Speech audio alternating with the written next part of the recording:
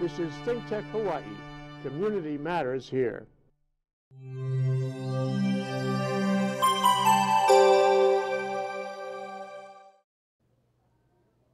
Welcome to the Voice of the Veteran on the ThinkTech live streaming network series, broadcasting from our downtown studio at Pioneer Plaza at the core of downtown Honolulu. I'm your host, Helen Dora Hyden. Joining me in the studio today is Ron Wuestefeld, Outreach Coordinator, Wounded Warrior Project, and a Marine veteran, and Anthony Chase from HOH 808. He is a Navy veteran. Very excited to have you gentlemen. Thank you for being on my show. Thank you so much, Helen. Yeah. Thank you. Appreciate it. So today we're going to talk a lot about the Wounded Warrior Project and how they help our veterans in our community. Remember that our talk shows are streamed live on the internet from 12 o'clock noon to 5 o'clock p.m. every weekday, and earlier shows are streamed all night long. All our shows are streamed on livestream.com. If you want the links to our live streams or previous broadcasts, which are available on youtube.com, or if you want to subscribe to our programs or get on our mailing list and get our program advisories, go to thinktechhawaii.com. If you want to pose a question or a comment during one of our shows, please tweet us at ThinkTechHI. Ron, again, thank you for being my guest, and thank you for your service above all. Tell me a little bit about yourself, about the Wounded Warrior Project, and how you got involved. So 2015, I medically retired out of the Army. During that time, I did not know what I was going to do. It was a big surprise to me. I just re-enlisted in DEF, and we were in the middle of buying a house here in Hawaii. So kind of a scary time and everything. And then during that transition process, there's not a lot that, one is being a veteran when you're going through, there's a lot of information that's told, so you don't retain a lot of it. And then also, once you get out, I call it like the prison gate concept, where you have all these amenities at your fingertips when you're in that you can easily have access to. But once you get out, it's kind of like the movie Shawshank Redemption at the end. The prison gate's shut. None of those resources are there for you, but nobody's waiting to guide you to what's next in your life. Been there too. So, those tap briefings are great, but they inundate you with so much information, you're kind of lost. I feel, I absolutely understand where you're coming from. Yeah. So during that time, and you'd mentioned 2 weeks ago in our episode at that brief description, the jewel of the vet centers. So Yes. I actually started using my post 9/11 and didn't know about this work study program, and got introduced to the work study program and started doing some outreach through the vet centers, working with Raleigh Alvarado and all that. And during that, Wounded Warrior Project was kind of new to the island at the time.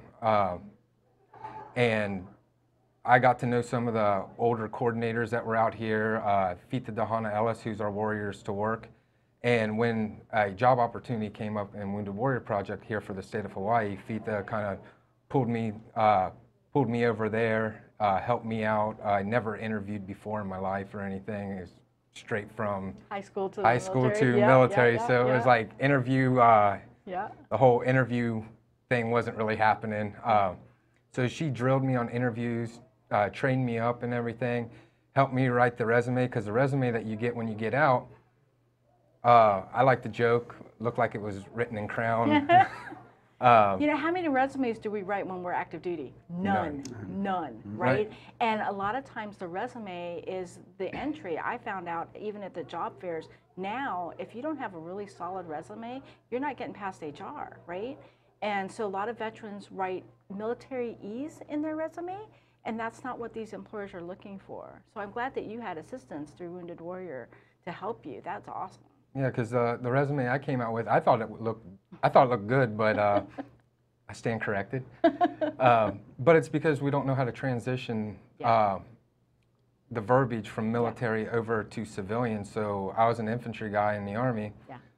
All I knew was kick down doors, go camping, can shoot guns, you know, but that really don't translate over into like the civilian. But when I met up with Fita for our Warriors to Work, she's like, well, you were an NCO, leadership, management, time management. Yeah. So all those, but that was verbiage I didn't understand how to transition, Yeah. which is a big, it can be a big offset for veterans who are getting out. Absolutely, absolutely. I'm glad you had the assistance. My dad was a tanker in the Army. That did not translate well. You know, can drive tank. Good luck finding a job with that, Dad, right? And a lot of veterans coming out do not know how to translate. Actually, Google started a new app that military members can download, and it will translate the verbiage, their military stuff, over into employable, marketable skills. So I think that was a great thing. I just saw that recently advertised.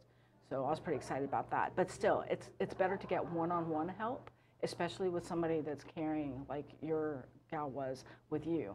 That's amazing. So let me ask you, so Wounded Warrior Project, who is eligible to use your services? So eligible for services are veterans who served on or after September 1st, 2011. And the one misconception is a lot of veterans will sit there and think, well, they have to have a physical wound to seek services from us, and that's not the case. You know, we get deployed, we go down range. We're not the same. We're not the same person as we were before we went as when we come back. So if we see deployment on there after the date, you know, and there's no VA disability rating, we'll give benefit of the doubt to the warrior, because we know that even though they might not have a disability rating for PTSD or something like that, that we know it's on the fact of preventing that. So maybe it hasn't gotten to the worst, but we'll give the benefit of the doubt to prevent it from getting worse, and then also if they need any assistance. Yeah, and some of them are in transition, right? So some of them have filed claims, and sometimes it takes a while for the claim process to work, and getting their disability through the VA. So, you know, they're in limbo and they don't know what to do. And so I think that's a great stopgap measure. Do you work with the wounded, what is that, warrior assistant, warrior transition program? The WTB? Yeah, WT. Yeah, so we work with, I work with WTB. I go up there, I give briefs and stuff to veterans who are going through there. If they're going through WTB, then the only thing they have to show is either orders, sending them to WTB will work, because a lot of times they don't have their ERB yet or anything. So either orders at WTB, DD-214. Sometimes too, they might have their VA disability rating depending on how far into the system. So we'll just take that. But none of the information is shared. Yeah. It's just for us to know on our end, so we know if we have to, for an event, if I have to make sure it's ADA accessible, or if I have to get for like a scuba diving event, do I have to get an instructor who can do an adaptive scuba? Oh, sure. And I wanted to touch briefly on that. You know, a lot of veterans, when you ask the general public what a disabled vet looks like, I get a lot of this: old man, wheelchair, missing limb. And that's why I kind of do what I do, because I really want to break the misconception. I'm a 100%er. You never know it by looking at me, right? And there's a lot of us vets that have unseen disabilities, whether they be psychiatric, whether they be whatever that's unseen. People need to be more conscious and aware that there's a lot of veterans out there that do not have visible scars or wounds from their service, and just to be mindful of that. So tell me a little bit about some of your key programs that you got going on in the Wounded Warrior Project. So some of our programs that we offer out here are Warriors to Work. So Fitha Dehanel, she'll help with resume writing, job interview preparations. She'll do as many preps as you need. I think she did like 20 or 30 on me.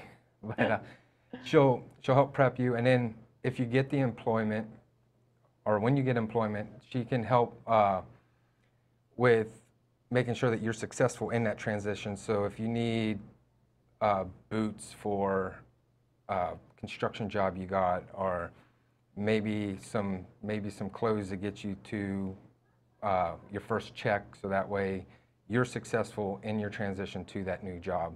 That's amazing, because I have met veterans that have served 20 plus years, and they've worn the uniform, and to get them to go buy a suit, they have no idea.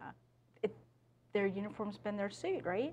So it's a lot of fun to help them transition over And there's a couple organizations, especially for female veterans out there, that talk about, you know, getting them dressed for success. A lot of the colleges have loan closets or closed closets to help people get to that next level for their first interview, whatever. So it's good to know that Wounded Warriors has that for their potential candidates and helps them be successful.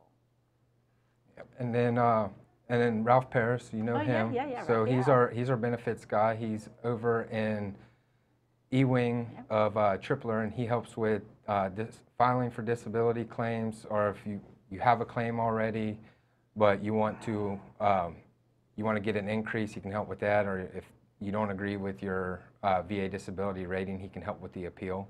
I want to touch on Raphael for a minute. I personally have experience with him because he helped my fiance personally. And I kind of have had service work under my belt. So I kind of went and interviewed all the people in that whole E-wing to see how they did it. And Raphael is one of the only service officers that spends a lot of quality time with his veterans and their families. And he will go page by page looking through the medical records. I have yet to meet any other service officer out there that does that. And that's why I entrusted him with my John Adams.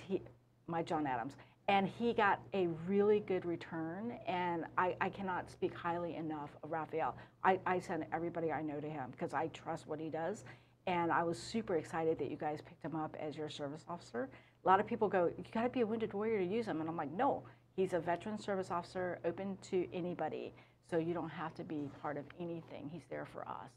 So that's a great find you guys got in him. Thank you. What else you got going on? So my side of the house, I'm alumni, so I'll do a bunch of the events and everything that go on here around the island. So this Saturday we have a pillbox cleanup, so we do some community service events, along with fun events too. So we have.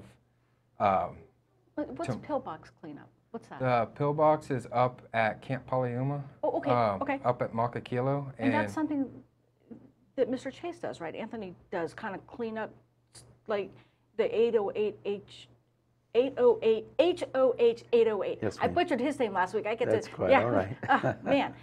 So that's kind of what you do, right? Is kind of cleanups and sustainability and just all that. So Yes, that ma'am. kind of ties hand in hand with what you guys do. Mm-hmm.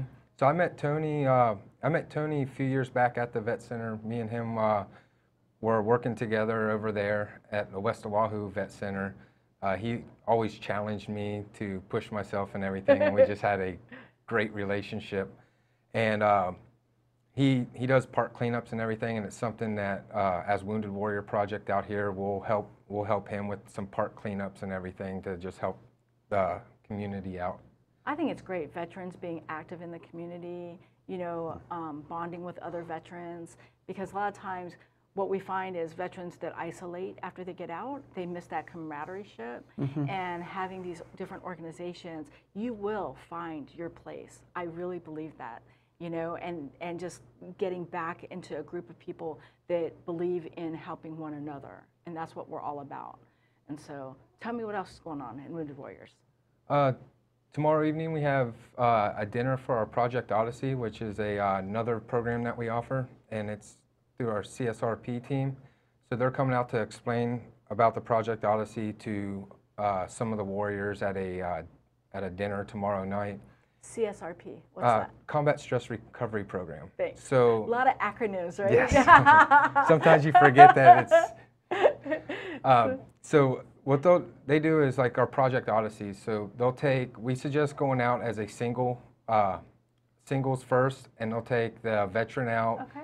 And they'll kind of get to learn about their trigger points and everything for PTSD. And they also get to make connections. They do fun activities through the week and all that. And all these programs are paid for by Wounded Warrior Project. There's no cost out to the veterans. So for our Project Odysseys, travel, lodging, food, it's all covered. That is great to know.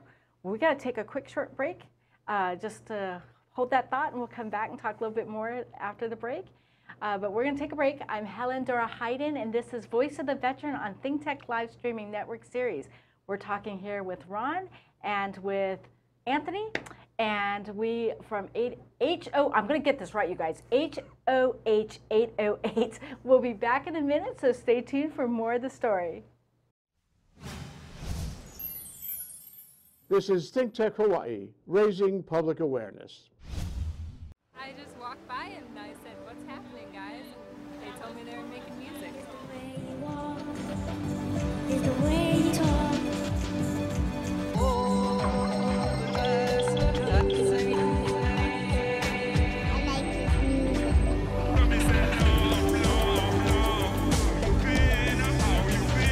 They said I could play, so any chance to play at all. You know, that's my life. I love music. Yeah, I saw it.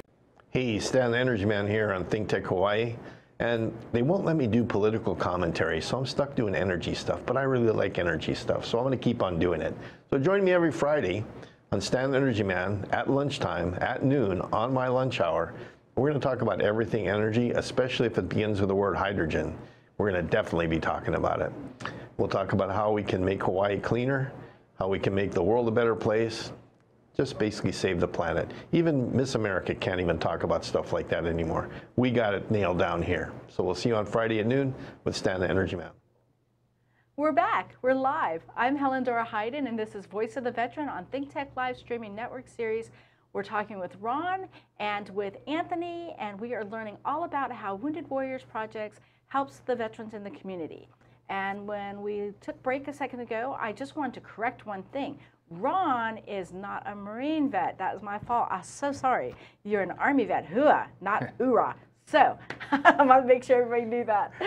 Not that it matters, but it does matter. I'm an Army vet. So, but thank you again. And tell me a little bit more about your what you do in community outreach, and as far as the impact it has on the community. What have you seen that Wounded Warriors has done to really just kind of community whole in support of them? Yeah, so my, as an outreach coordinator, I'm the connection piece of the organization, so it's about connecting the warriors to family support members and vice versa, family support members to the warriors, and connecting warriors also to our programs that we offer, or even connecting them to the right resources. So if it's something Wounded Warrior Project doesn't offer, we're not about making the veteran fail. It's all about getting the veteran to the right resource. So connecting them to the right resource, and also connecting them to the community. So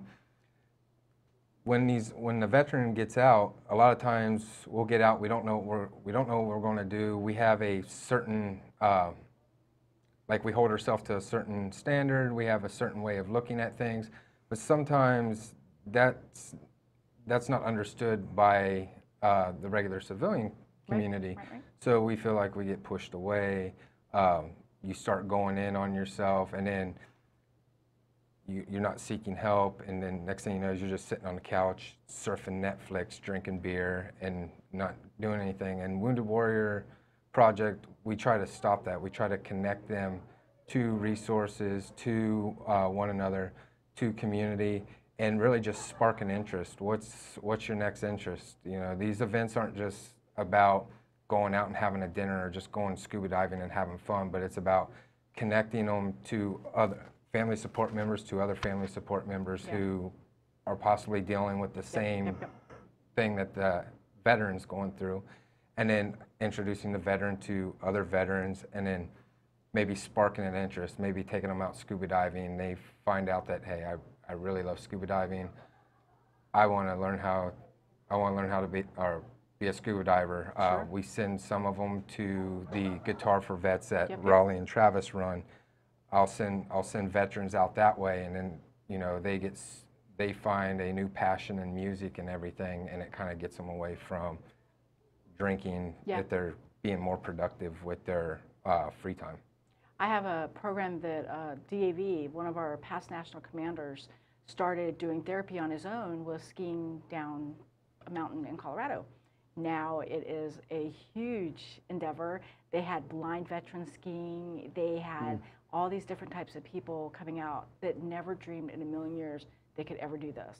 And that's what it's about, right? It's about learning that you have a next chapter in your life. Yep. Just because you're disabled, or you're not disabled forever, and it's overcoming the physical challenges, but to open up their idea of life does go on, and that you are valuable and you can be productive just like you were when you're active duty. And it's just showing them a different path, a different chapter. I really believe that in my heart, you know. So, all right, so tell me how to register for the Wounded Warrior Program. So all you have to do is go to woundedwarriorproject.org. You'll see over on the right-hand side there's a button that says register, and then you'll just register. Veteran will register as alumni.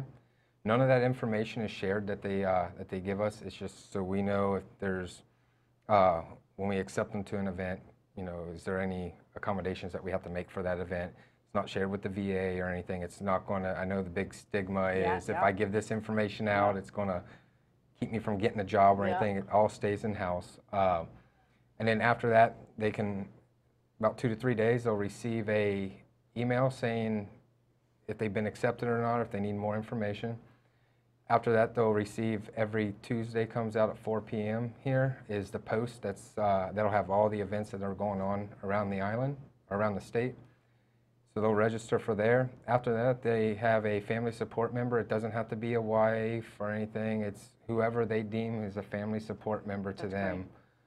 They can register them also, and then they're also eligible for our services as a family support member, and then they can also sign up for events, because I know a lot of times I was guilty of this when I first signed to Wounded Warrior Project. It was my wife who was actually signing me up for the events. I was getting the emails and I'm like, yeah. Yeah, I've been to a couple events for disabled vets, and one was in Alabama where if you had it was for blind veterans. So if you were able to see it, they would blind you so that you could experience what these veterans went through. Amazing. Wow. Amazing event. I hit more trees that weekend, I swear, but I learned to use my other senses. I got a real appreciation of what our blind veterans go through. So give us your Resource Center phone number, and then I want to chat with Mr. Anthony over here the last few minutes we've got. Go ahead and give us our resource information, the phone number. The Resource Center phone number is going to be 904-405-1213. And I want to thank you again for all the wonderful information about the Wounded Warrior Project. And I extend invitation to any of your staff, any of your veterans that have been through the program that want to be on this show, please reach out. And this is the voice of the veteran. This is our voice to explain what we've done in the community, how we've connected people, how the experience has been for us, and how we want to help others. So, Mr. Anthony, you've sat there so patient and quiet. Thank you, ma'am. Tell me a little bit about your organization. Yes, ma'am. It's a HOH 808, short for Hui o Ho'o Honua. It's an organization I started after I retired. I went back to school. I went to University of Hawaii, got my bachelor's and master's in social work. And it gave me the confidence to start my own organization, because just like Ron here, and it sounds like you yourself, when we got out of the military, we weren't done with serving our community, serving those who around us. So I saw something that needed to be done, and you know, that old adage, when you point a finger, you got three pointing right back at you. So I was always like, oh, who's going to clean the shoreline of Pearl Harbor? Who's going to clean it up? Who's going to? And you know, I said, yeah, it's going to be me. And so I started my own organization. We're about coming up on 4 years old. We are a 501c3. I myself am retired Navy Seabee. I was a senior chief petty officer. Did 3 tours in Iraq. Wow. And 1 tour in Bosnia back in the mid-90s. And so one of the things I want to do is one of the programs that we're doing in cleaning up, because when I went back to school, learning the Hawaiian history and talking to the native Hawaiian people, my teachers, my kumus, you know, I really became changed overnight. And I wanted to learn all I could about Native Hawaiian history. And the land at one time here, the Aina, is so sacred, and still is to this day, but it's has been traumatized by misuse, you know, pollution. Sure. And so a lot of trauma. And so there was one day I was meeting with my chair of my board of directors and a state representative from the DLNR, Department of Land and Natural Resources. And the monthly siren went off for the test. And I froze, you know, because of suffering from, at that time, PTSD of the sirens, the Scud missile attacks during the invasion of war. And I go through my grounding and I check it, and Audie Jeffers, he's from DLNR, said, Tony, that's your connection with the INA, the trauma, you know, and the land has been traumatized, you've been traumatized, veterans have been traumatized. There's the connection, and I was like Wow, yeah. you know, everything opened up. So one of the things I like to do in working with veterans and others, and I'm a social worker, so I work with all that have been traumatized, you know, but being close to a veteran, trauma, healing trauma, you know, the land healing veteran, veteran healing the land. So that's has become very important to us, working with veterans, and Ron has been just so incredible. Absolutely helping us appreciate out. what you're doing. Oh, thank you. So because time is short, Yes, I'd ma'am. like to invite you in 2 weeks Oh, wow. to be on the next show. Thank you. So that we can explore more. And Yes, please ma'am. feel free to invite any veterans that you want to bring on the show with you, Okay. or any other organization, and we'll just keep this party going. Let's keep it going. Keep All right. it going. Okay, thank you Thank for you, your Helen. service. Thank you so much. very Thank you for much. yours. Oh, my pleasure. Okay, we are out of time, and we'll have to wrap it up. I'm Helen Dora Hyden, and this is Voice of the Veteran on ThinkTech Live Streaming Network Series. We've been talking with Ron Wuestefeld, and he's the outreach coordinator for Wounded Warrior Project. I've been practicing all week, and how they help veterans in the community, and to Anthony Chase with HOH 808. I got it, finally. Thank you both again for being my guests and for your service, absolutely from the bottom of our heart, and your continued service to our veterans in this community. Thank you. Thank you. We are, so we just want to just say thank you and reach out to you guys and to the community. Please make sure that you get their information and reach out to both of them. So we are going to just thank our broadcasting engineer, our floor manager, and Jay Fidel, our executive producer, who puts this all together. And thanks to you, our listeners, for listening. ThinkTech will be back tomorrow for the next show in our ThinkTech Live Streaming Network series. So please tune in and tell your friends to tune in then. If you want to get on our email and social media program advisories, click the link on thinktechhawaii.com. If you'd like to be a guest, underwriter, or volunteer, or if you want to join us in our downtown studio at Pioneer Plaza, contact Jay at thinktechhawaii.com. If you want the links to our live streams or our previous broadcasts on ustream.tv or youtube.com, just go to thinktechhawaii.com. Go there and to our Facebook page and tell them that you like us. We'd love for you to like us. And of course, I'll see you in 2 weeks with Anthony Chase here and the next episode of Voice of the Veteran on ThinkTech Hawaii. I'm Helen Dora Hyden. Aloha, everyone.